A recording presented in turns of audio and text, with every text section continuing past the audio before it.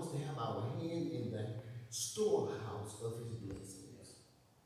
However, what the children of the Israelites didn't know, they knew about God because the pharaohs had gods.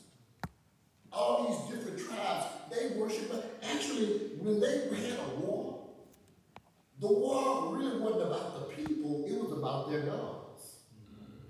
Because each person would, the enemy would go to their God and pray and ask for victory.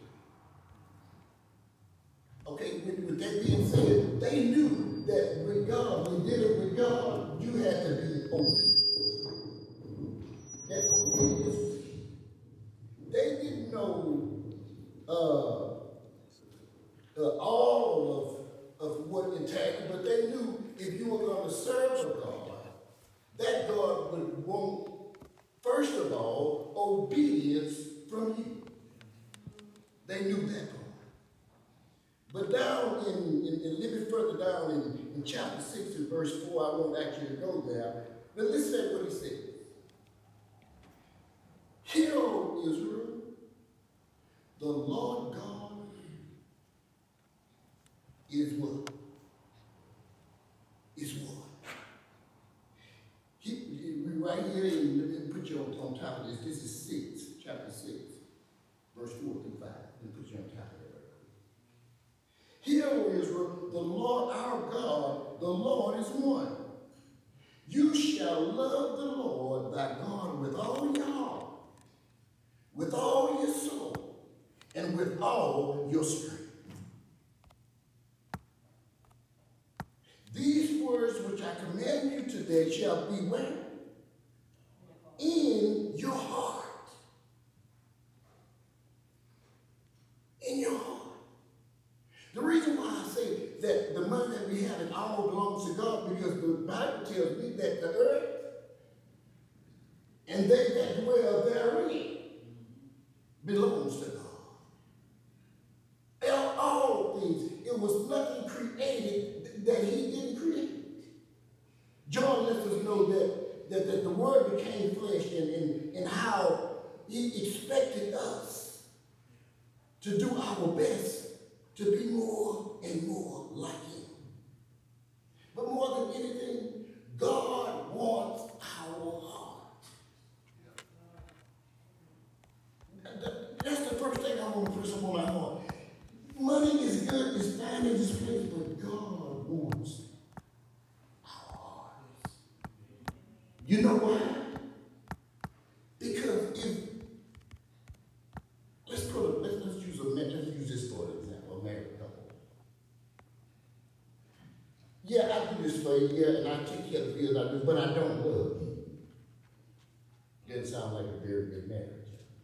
You wouldn't want anything like that. That somebody would do what you say, but they didn't love you. Meaning it didn't come from the heart. And whether we believe it or not, money is a heart issue. Because what we spend our money on shows us where our heart lies. I can tell what you like by what you spend your money on. Oh, come on. Come on here. If I don't love you, you're not going to get empty of my money. Yeah. If they don't love you, you're not going to get none of their money. Yeah. That's what I'm saying. That's how close money is tied to our heart and how the world has messed us up to not even understand that godliness and contentment is gain. Paul said, I've learned how to do with, and I've learned how to do without. Dog bread is a whole lot better doing with than it is doing without. Yeah. But God wants, he wants our heart. Yeah. If he had our heart, he got all the rest of us. Yeah. Yeah. If Jeremy had Erica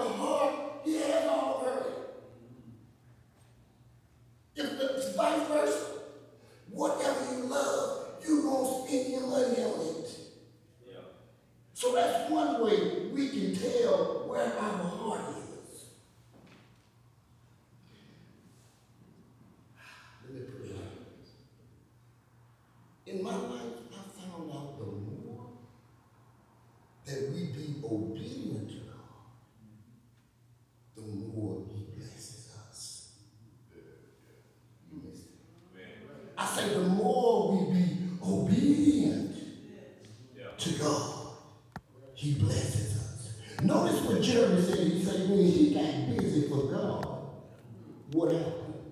God got busy for him. I'm a witness to what he said because I tried it. And let me tell you how God is so cold. When I was doing what he did, I didn't go get a job. God came to the church and got me. So it's really God.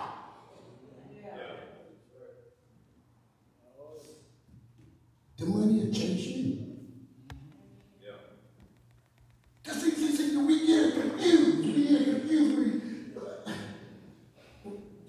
We buy cars and we buy things because we want to impress the people.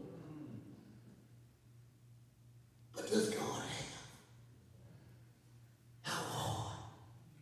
Psalm 7, I love it. I love the way they say, some Jeremy, they trust in horses, chariots. But we will trust in the name of our God. You don't have to worry about intimacy if you get busy with God. If you get serious with him, he gonna get serious with kicking you out wherever you live. I'm just showing you what happened in my life. You know, I'm one of those birds. Let me borrow $2 here. Let me borrow $2 in there. Let me borrow $2 there. So God said, I ain't gonna let nobody give you nothing. Because you don't have no business doing. You're supposed to come to me, the one that can supply all of your needs. According to, when I did that and started being obedient, it's nothing in this world right now that I don't have that I want. Because Jesus said, the people asked Jesus, what is the greatest commandment? And what did he say? He quoted Deuteronomy 66. You shall love the Lord thy God with all thy heart, with all thy soul, and with all thy mind. It shocked the people when God gave them instructions that they should love him with all of their hearts. The reason he wants that is because he wants what we do for him to be an inward action and not an outward action. In other words, whenever we're giving or whenever we're doing, check your motives. You can check your motives by what comes out of your mouth, what your actions are. We can tell exactly out of the issues of the heart. What happens? The mouth speaks. So what we say show what our heart says. Don't get me wrong, there's nothing wrong with loving nice things, but we're not supposed to love anyone more than we love God. Amen. After all, he is our Redeemer. Yes, he is. I say he is our Redeemer. After all, he has made a way. How many can say he made a way? How many can say he made a way? How many can say he's still making a way? He wants first, before we get the money, he needs to have our heart. Because whatever's in our being, we got him in our heart, whatever we have, we freely give. We freely give to him.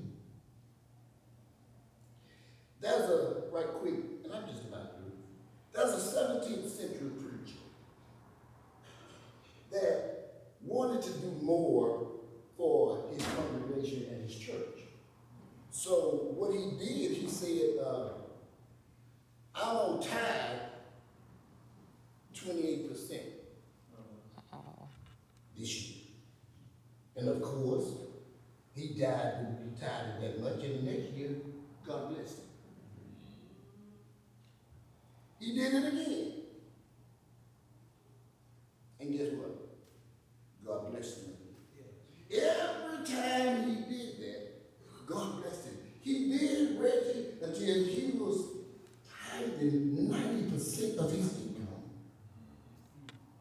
but he wants to bring his living expenses up here.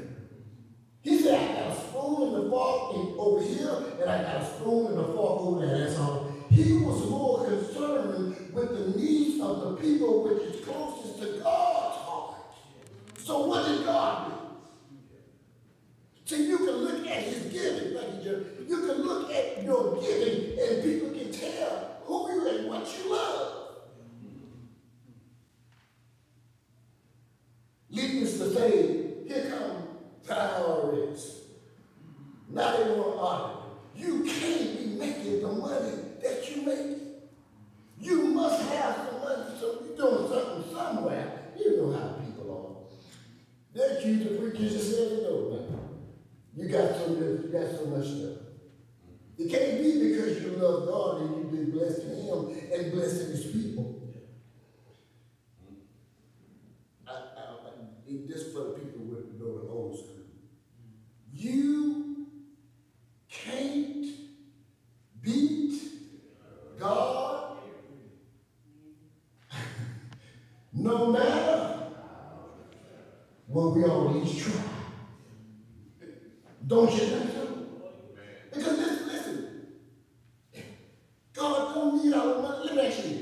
Do the lawman care whether you love the speed limit or not? He don't care whether you love it, just do it. That's exactly how God thinks.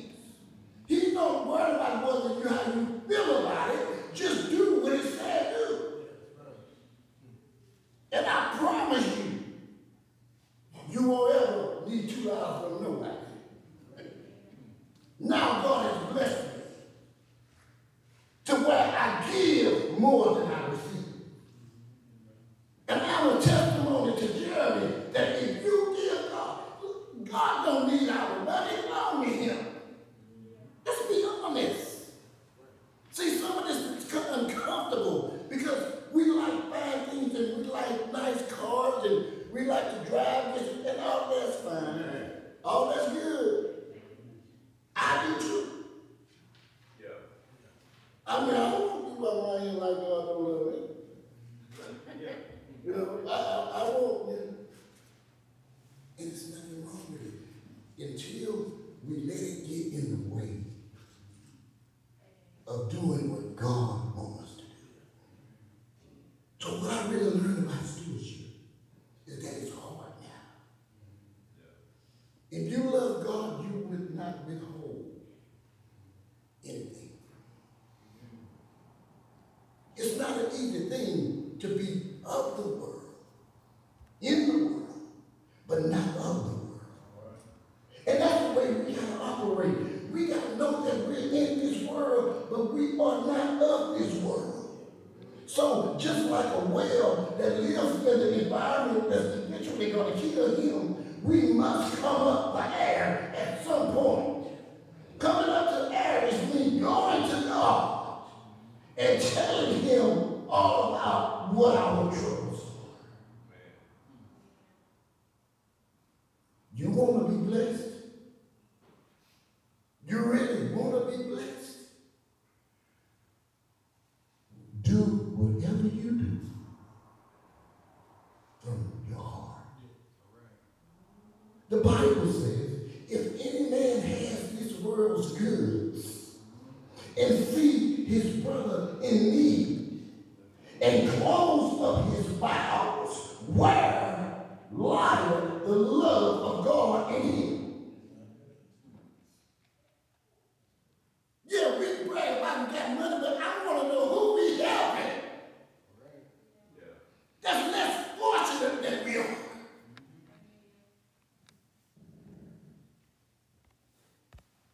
That's what matters to God. If he know what we want, if we do what he said, we ain't got to open our mouth and say, here's what you want right there. Yeah. 7-11 right there.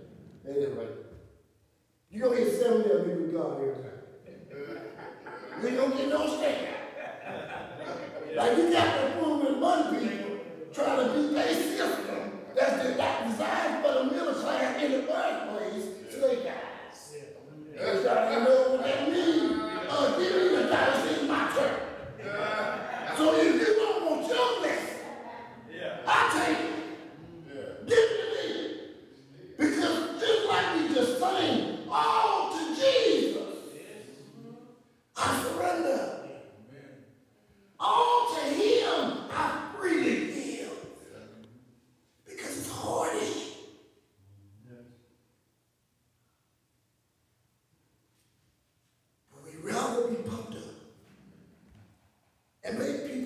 we something that we're not. Rather than, do you need anything? I'm just called to see, can I help you with anything? God don't need us. We need him. He can do without us. But we can't do without him.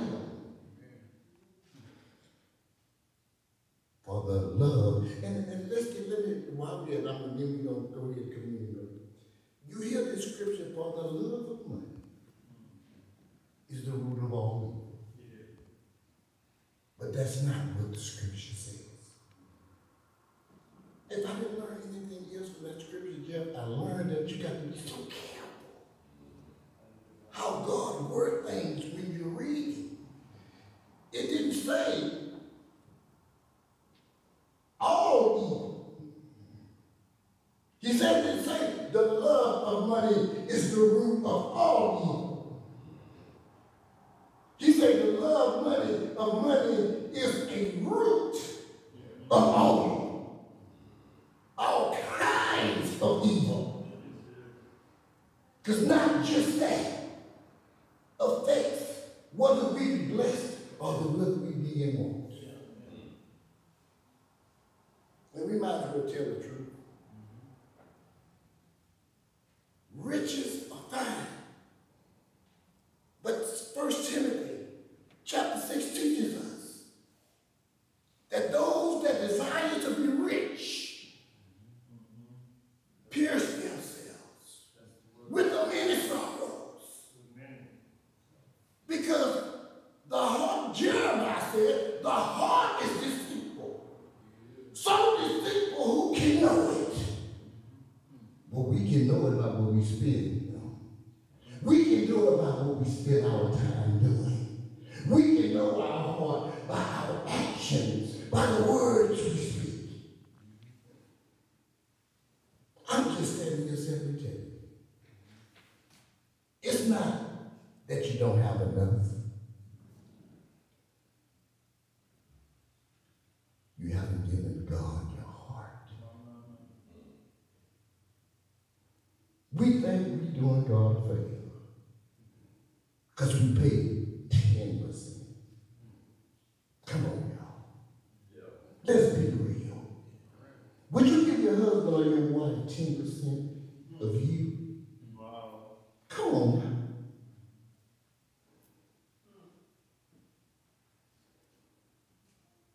It's a heart issue. And when our heart is connected with God, we don't have to worry about being blessed. I got to put this scripture in your heart. This might, preachers close 5 times. I ain't going to do that. I'm going to do this one time. I'm going to close one time. Watch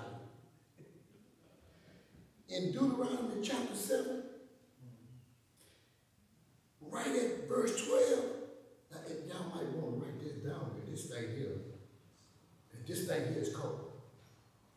This thing covers some things that we want, been trying to get, can't get, don't know why we can't get it, because we're hard-headed. Come on, to tell the truth. Y'all hard-headed just like me. In areas we are hard-headed. Look at verse 12. Look at verse 12 and I'm going to let you go. When you do what God says do and put him at the center of your heart, look at what happens in verse, just out of obedience. Look at what happens in verse 12. Then it shall come to pass, because you what? You listen to the judgments, and you careful, and you did them. Not a Lord finna do it. If you've been handling God's business, not God finna handle you. God will. Somebody say God will. God will. Keep with you the covenant and the mercy which he swore to who? To your fathers. And he will love you and bless you. And watch that word right there. Multiply you.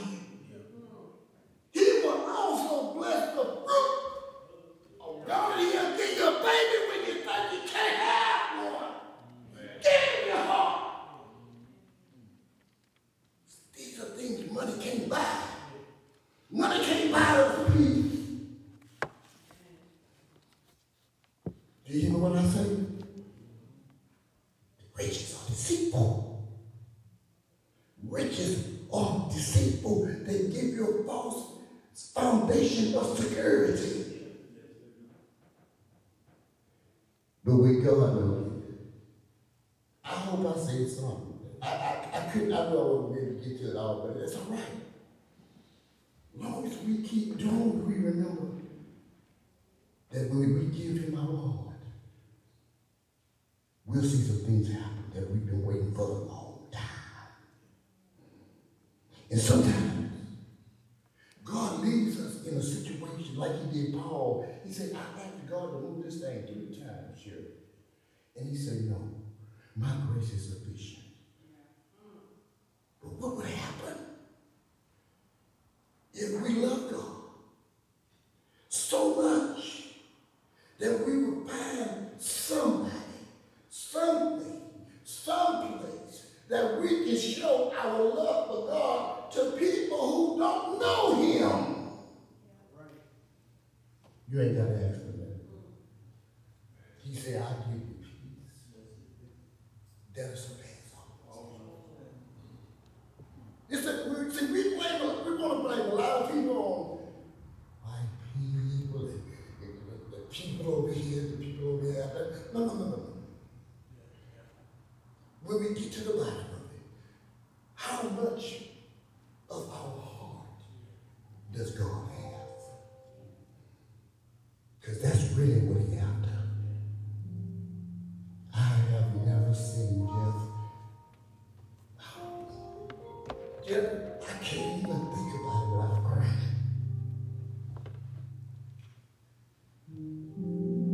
Because I wish, it's just like my grandmother told me, say, boy, the only thing you're going to regret when you get with God is that you didn't do it sooner. But she was talking about her heart. Not playing the drums, that's fine. Not preaching, that's fine. But all I need is to release my heart. And when I need it, I just can't explain. Well,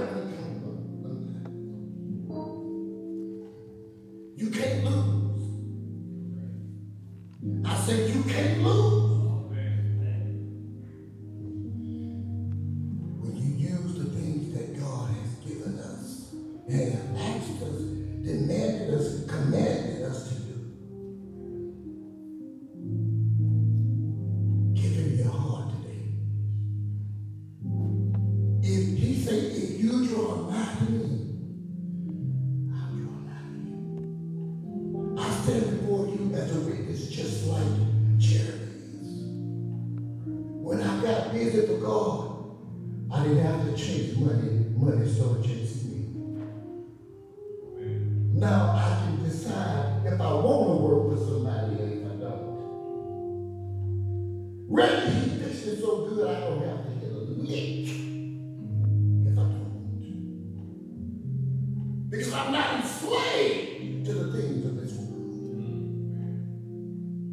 I'm not in a position that I can't miss work because I'm not dependent on a job. I'm dependent on God. And I never take a job if it's going to interfere with Tuesday and Sunday. You can have it. Because as long as I got it, I got everything. I say I got everything, Richard, that I need. Give him your heart today. Just briefly, I feel the Holy Spirit. Somebody want to come. Somebody need to come. And if you come, someone will walk with you if you need them to. But don't miss this opportunity. Because we don't know that we will get another chance to give him our hearts. If you know God and you have been disloyal and fell out, we all fall off sometimes. Come on back to him. He's waiting for you. What are you waiting for? You holding up your blessing. I held up my blessing. Because I wanted the world and God. It don't work like that. It's got to be God and God alone. May we pray, oh God, we thank you today. But let us know that you don't need us, we need you. But you loved us even when we didn't love ourselves. You loved us when we didn't even want to be loved. Thank you, Lord. Thank you for putting up with me. Thank you for putting up with the foolishness. You don't have to. And I don't have the words to really tell you how grateful I am that I gave you my heart. And you have blessed me to know what it means when you say, godliness with contentment is gain. So now let the words of my mouth and the meditation of my heart be acceptable, not to people, not to anything else, but acceptable to you. And Lord, we'll promise that we'll give you the glory. We won't get big-headed with your blessings. We're having us to know that you want us to treat others like you have treated us. Sure, we did wrong. Sure, we got out of bounds. But you love us so much you wouldn't let us go. And how grateful we are to be in your presence this morning.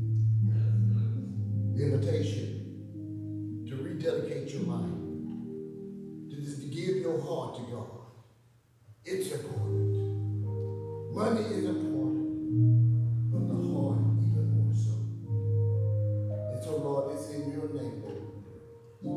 In Jesus' name. Amen and amen.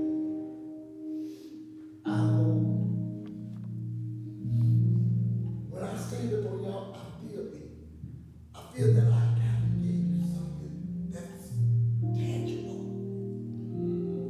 When you come from a great people, when you come from a great leader, where much is given, much is required. What are you doing? Or what are we doing to see about the hearts of those who have less than we have? It's God that gives the increase. Amen? Give yourself your own self a hand clap. But I'm saying, it's not easy to talk to people about their money. It's not easy to talk to them about their money, but the money is